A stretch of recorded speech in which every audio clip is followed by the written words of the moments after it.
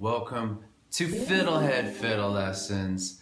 Now I'm going to show you one of the sweetest melodies on earth. It's called Ashokan Farewell by J. Ungar. It's a fiddle tune written for the documentary by Ken Burns about the Civil War.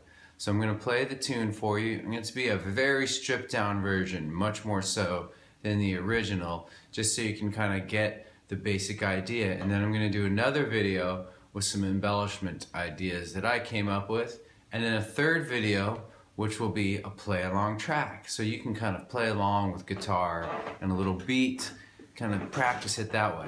But anyway, here's the whole tune, and then we'll break it down note by note when I'm done playing the whole thing.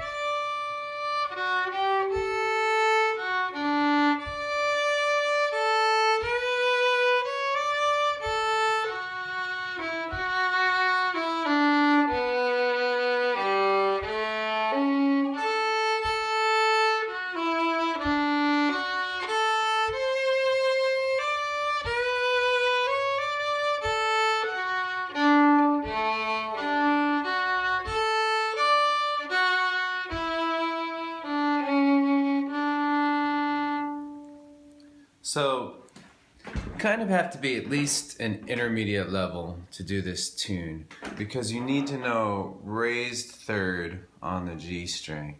And I recommend kind of starting with at least warming up with that. Well, you can warm up with the D major scale, the tune's in D.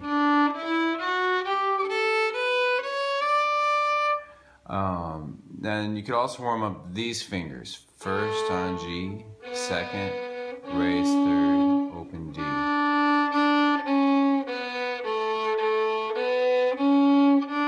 Another good one to practice is D to raise third, going back and forth. Some people used lowered fourth instead, and that would totally work. It just works for me to use the raised third, especially on this tune. Alright, so I normally don't teach tunes with pickups. Pickup is like a little lead-in, but I'm going to for this because it seems to make musical sense. So we're going to start with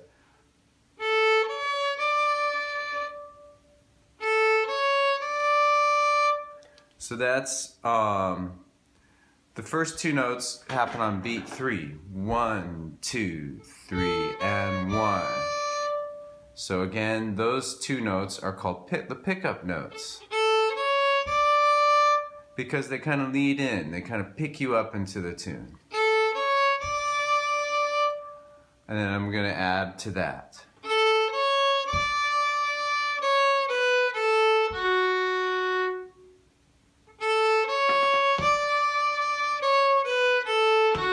That's ending on D2. By the way, all fingerings as usual are in the comments field below. So take a look down below to see that. And here we go. Here's that again.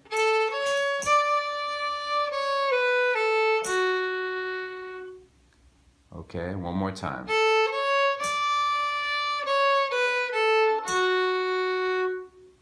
And the next phrase starts first on D, going up. Here's that again. That's followed by starting second on G, open D. Here's that whole phrase.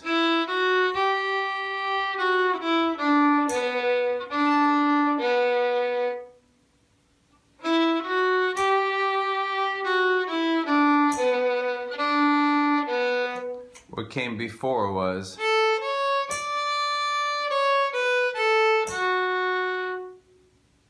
now.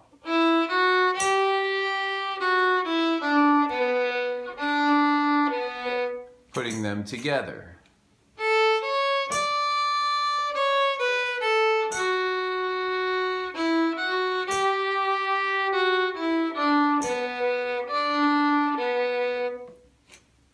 let's do this a few times. This is the first quarter. I have this theory, I don't know if you could call it a theory, but that if you get the first like quarter or bar or two of a tune, it can really unlock the tune, help you remember it. So it's really worthwhile to really get this good before moving on. So you may want to, once I do this, pause it and practice it even more on your own, because this will really just set you off on the right foot for this tune. Here we go.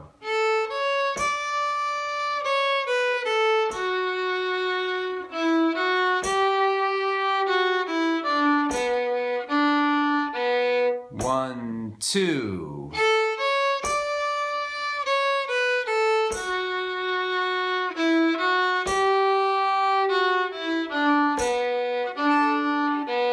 One, two, three, and one.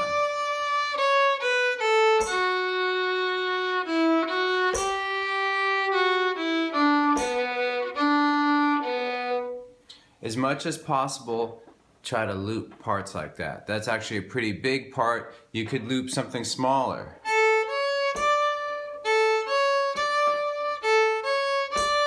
It's really, to me, one of the most key things you can do as a student of music or just a musician is to loop things. Okay, let's move on. That's the first quarter. Second quarter starts on G1. It's going to kind of go up the scale. Or not up the scale, sorry. We're going to go G1, open D, 2. And then after that, open A, open 3.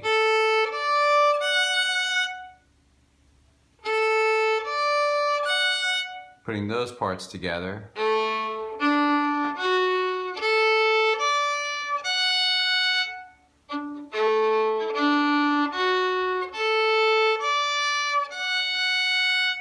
And then we're going to add this another time on E1. And that was low 2 on E. Listen to it put together.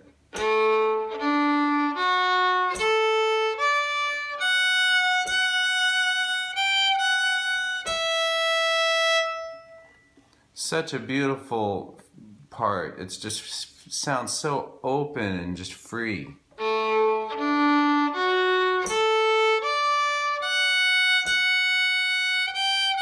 Again, 2, 3.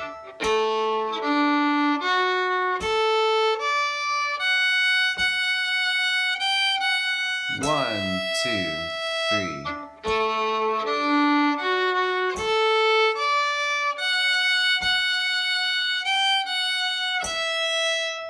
Let's now play the first half. Put that together. If you're unsure of either quarter, just review. Go back, rewind, and review. So 1, 2.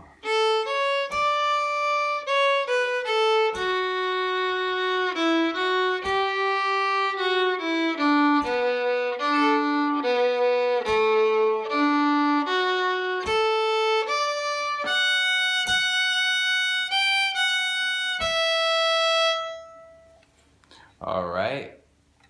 I think the third quarter is the same as the first. Let's see.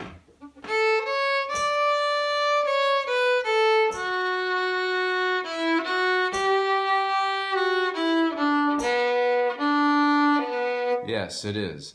And now the fourth quarter, a little different, but similar to the second, sorry.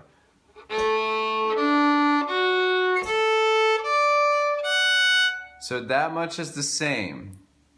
That's the beginning of the fourth quarter, and so far it's the same as the second. But then we're going to do this to end it. By the way, for the music nerds out there, it's an A major triad. That is, and then ending on D. And by the way, speaking of triads, this part is a D major triad. I'm not going to get into the theory of it. If you already are familiar with it, I just throw that out there to give you perspective. But briefly, A triad is the first, third, and the fifth of a scale, and that's D major scale. So this is different. This is different notes from the first, third, and fifth of the D major scale. All right. So the D major triad is. So that's all I'm going to tell you in this video because I want to stay focused on the tune. So again, the whole fourth quarter is.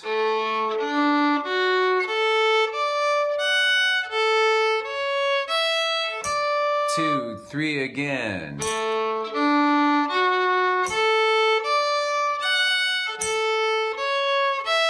1, 2, 3.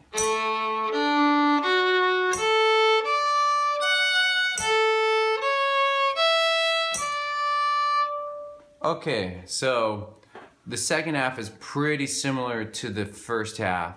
I'm just going to play the entire A part now. I'm going to play it slow with the beat and listen at first, then rewind and play along if you can. 1, 2, 3, and 1.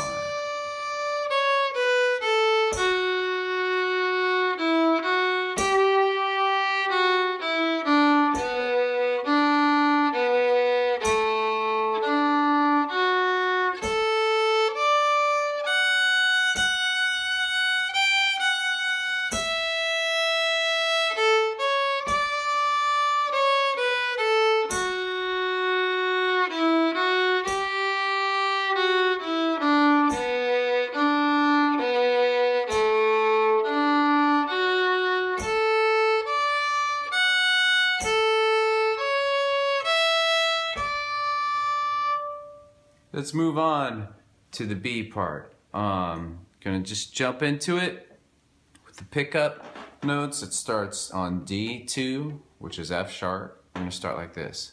I'm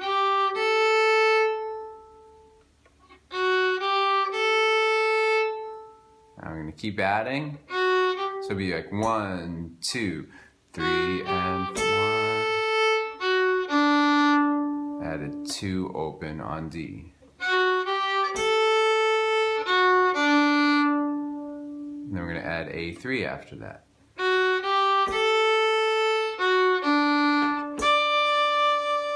Here it is again. I'm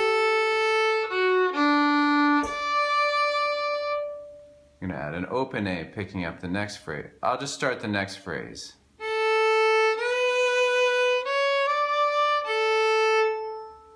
Actually, I think it's 2 notes. Here's that again.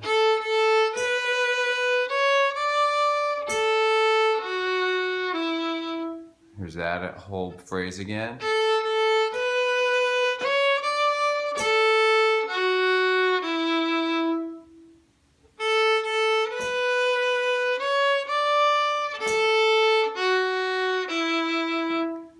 Putting together the first quarter. 1, 2, 3, and 1.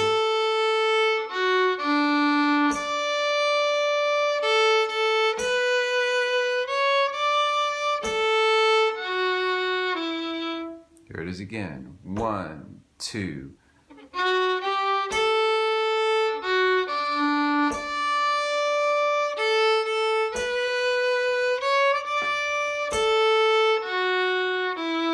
One, two.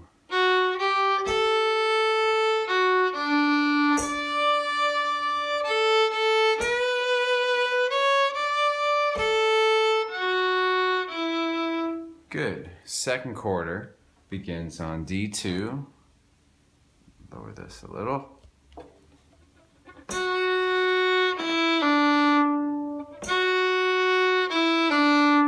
Kind of interesting. It's basically like we do a lot of in jigs and waltzes. This is a waltz. We do a lot of like 1, 2, 3. That would be an even more basic way to play this phrase. But what happens a lot is that the first note's extended a little and the second one is shortened.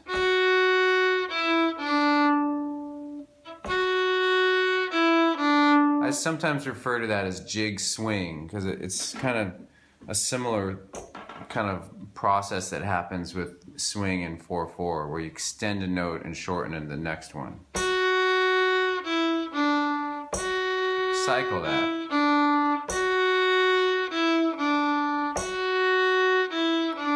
And then again, the more basic way to do it would be just straight. All right, but I'm gonna stick to the swing kind of way of doing it.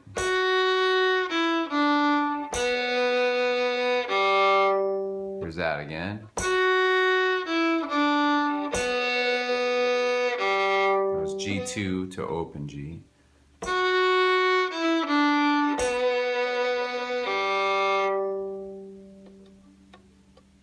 Okay, so I'm still working on the second quarter, and then we're gonna add after that 1.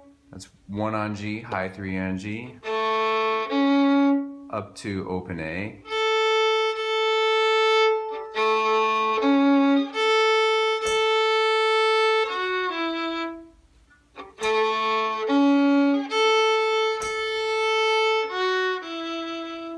Here it is again.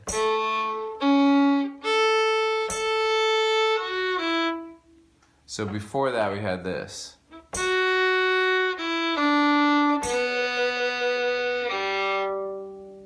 Then let's put that together to make the second quarter.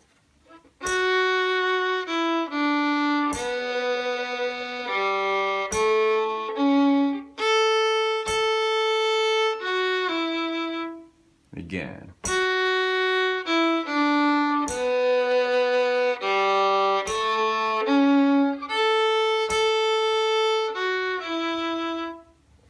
Okay, I'm going to put together the first half.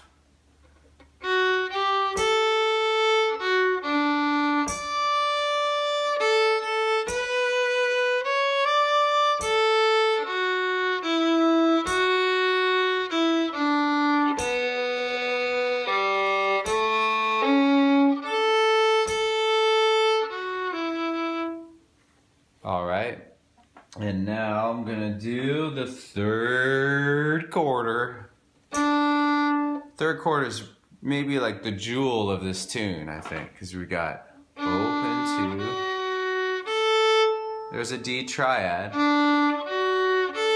And then here comes kind of the note, the main kind of magic note of the tune. And that's low 2 on A, which is a C.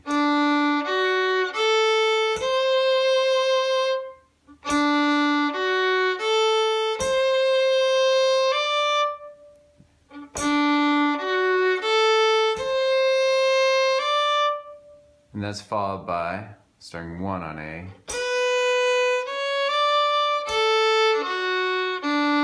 So, and then, which is a D major triad. I guess I got to do a lesson on triads because they're useful. If you're good with triads, they pop up all over the place in tunes.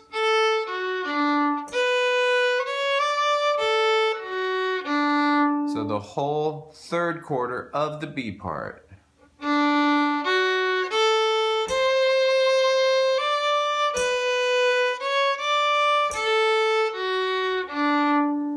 Here it is again.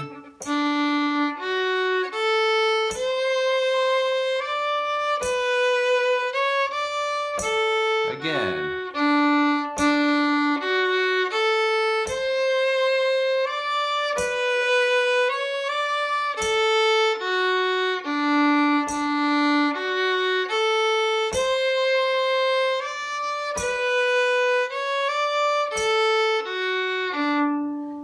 It's good to cycle on any phrase. This one is particularly good if you're a beginner or intermediate because we have high 2 and low 2. All right, let's move on to the fourth quarter. Starts like the fourth quarter of the A part. That much is similar. Then it's going to do something different. D2.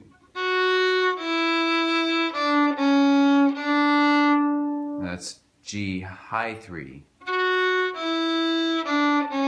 Right there.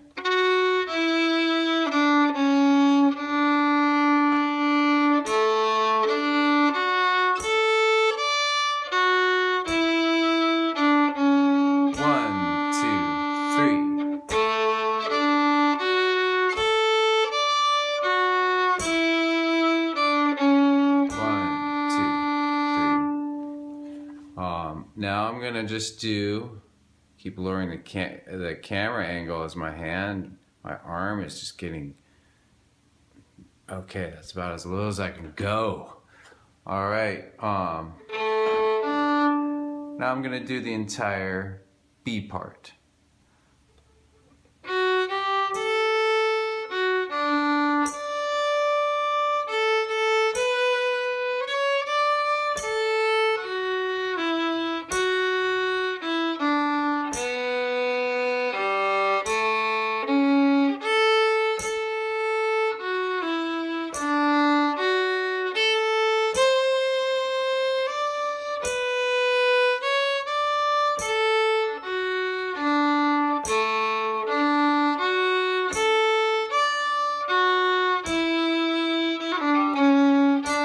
I got fancy by accident at the end. Here's the fourth quarter again.